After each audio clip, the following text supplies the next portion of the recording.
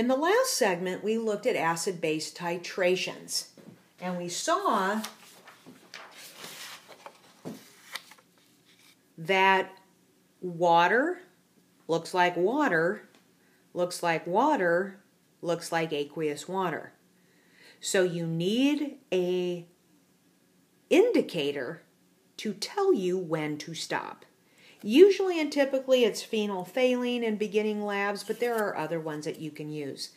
We did a couple of problems. We should have done some problems in the last unit, so I would invite you to go back to those notes or go back to your book and make sure you can do an acid-base titration calculation. Okay, so go to your book, go to your notes, go to any videos that are out there on this. Okay, other reactions, most of these are also just review. So single replacement, zinc plus HCl. Remember, with single replacement, you look at an activity series and make sure that zinc is more active than HCl, which in this instance it is. Zinc will pair with chloride. Zinc forms a +2, chloride forms a -1, so you know that you need 2 of those and that your product is ZnCl2. The H plus is displaced, and remember H plus is a diatomic element, so it'll form H2. To balance, you need a 2 here. Okay? Now, if you've done the lab already, you will see that if you write a net ionic equation for this, that zinc plus 2H plus yields Zn plus 2 plus H2, and you will see that this is also redox.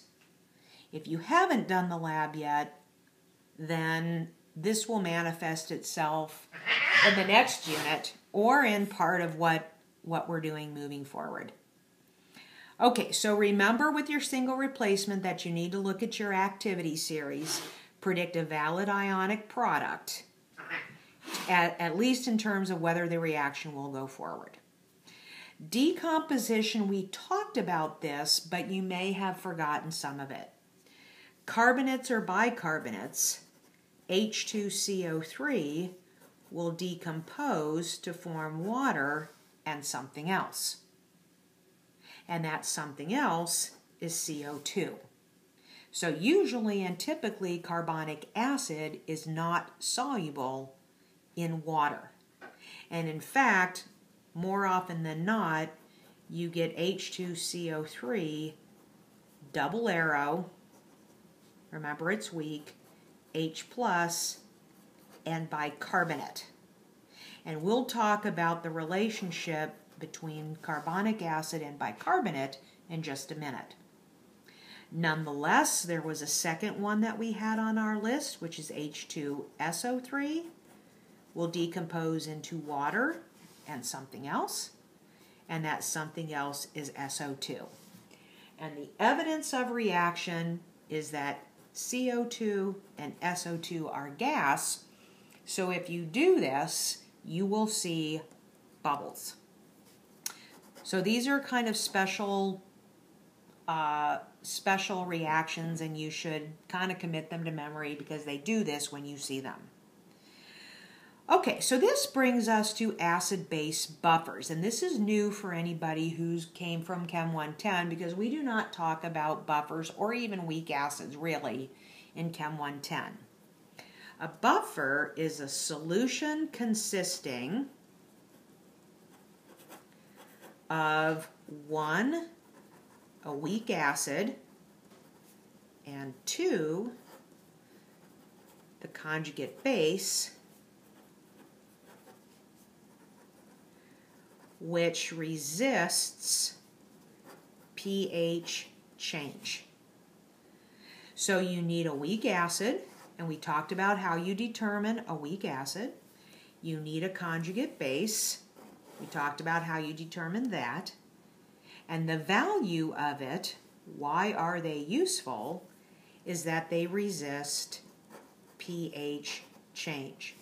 Okay, now many things are very, very, very susceptible to pH change, particularly proteins and enzymes. Okay? Now, how do you identify a buffer system when you see it? Okay, so the two criteria, HCl and NaCl, remember that the sodium is a spectator. So while you could say that the chloride is the conjugate base of HCl, HCl is strong. So this is not a buffer. H2CO3 and sodium carbonate. 2Na plus, CO3 2 minus. CO3 2 minus is not the conjugate base of carbonic acid. You would need H2CO3 and HCO3 minus, or HCO3 minus and the carbonate. So bicarbonate is the conjugate base of carbonic acid, or carbonate is the conjugate base of bicarbonate. Either way, that's not a buffer. Acetic acid and potassium acetate. Well, remember, CH3CO2 minus is your acetate, your potassium is a spectator. So if you have acetic acid and potassium acetate, it's providing the acetate. So yes, this is a buffer because the potassium is a spectator. HNO3 and NO3 minus. This is saying we don't care where the nitrate comes from. It might come from sodium nitrate or potassium nitrate or iron 3 nitrate or calcium nitrate, any kind of nitrate. But this is not a buffer because this is strong. H3PO4 only. Well, that's a weak acid, and that's great and well and good and all, but you have no conjugate base. So no. You would need H2PO4 minus. This is what you get when you pull a proton off of that.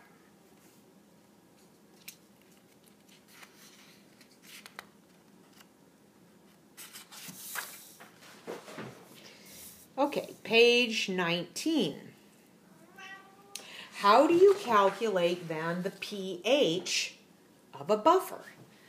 Well, remember, if you have a strong acid, usually you can just plug in,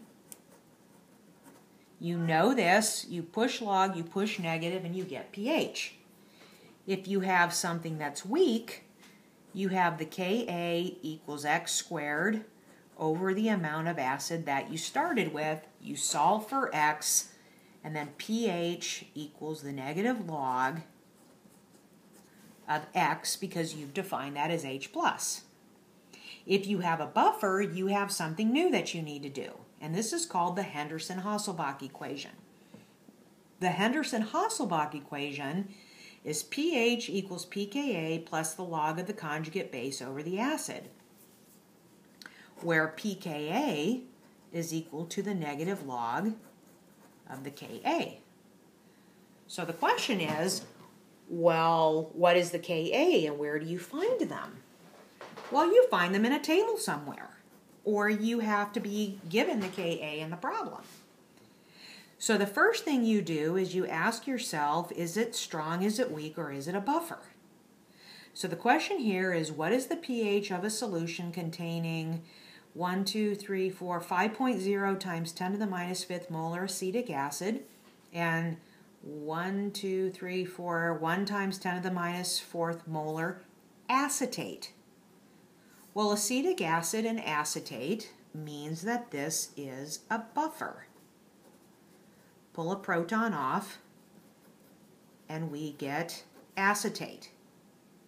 Acetate is the conjugate base of acetic acid, so it's a buffer. And what that means is that we have to use the Henderson-Hasselbalch equation. So let's take it in parts. The pKa equals negative log 1.8 times 10 to the minus 5th, which is equal to 4.7. Log of the conjugate base over the acid. So the conjugate base is 0.12310 molar, or you could use scientific notation if you wish. 0.12350 molar, and then you're going to be taking the log of this. Okay, so 0.00010 divided by 0005.2. We take the log of that, minus 0.7. We're going to go to the 10th place, minus 0.7. So what this means is that we start at 4.7, and when we add all this extra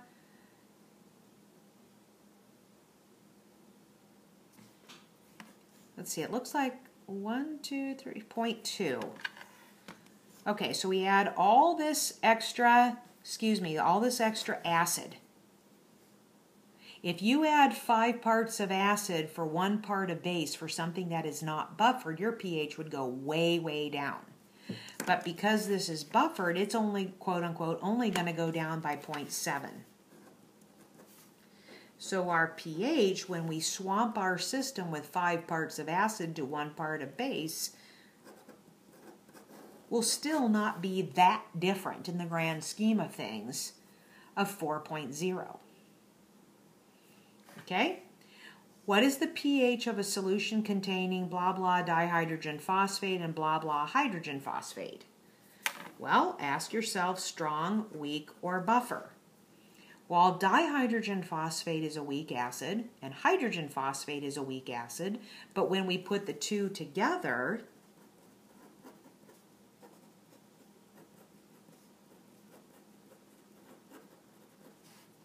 dihydrogen phosphate, hydrogen phosphate, this is the conjugate base of this. So this is a buffer.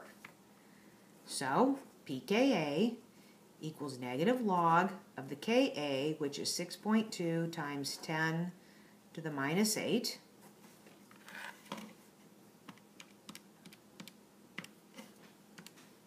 (7.2).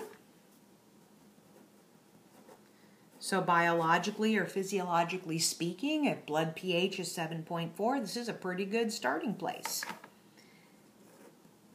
Log of 0.00025 over 0.0012341. Okay, that looks like the log of 25.